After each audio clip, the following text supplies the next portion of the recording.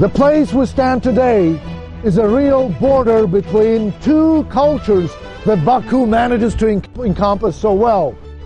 Just stepping inside the medieval wall, we're gonna get into the ancient part of the city, the Asian citadel that has more than 2,000 years of history, unless the oil boom turned it into one of the most rapidly growing industrial hubs that today is the host for Eurovision 2012. But no matter what happens to this city today, we should remember the storied past of this place. So I'm pleased and honored to hereby welcome you to make a voyage to this city's storied past.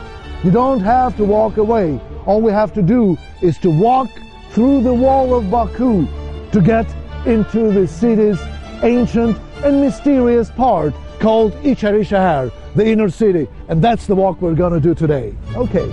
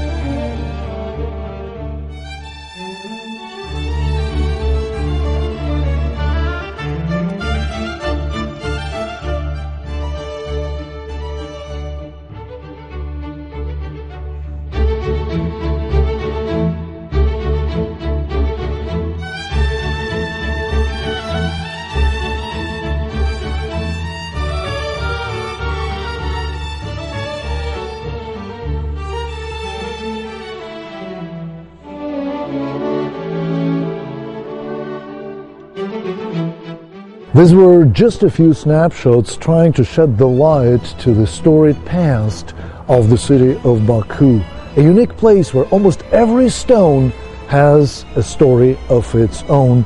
And we're planning to delve into this magic history of Baku with its legends, parables, tales, and lore, and with all this historic background of the city. We'll try to light the fire in your heart that will warm you with the cherished memories of this place for the years to come.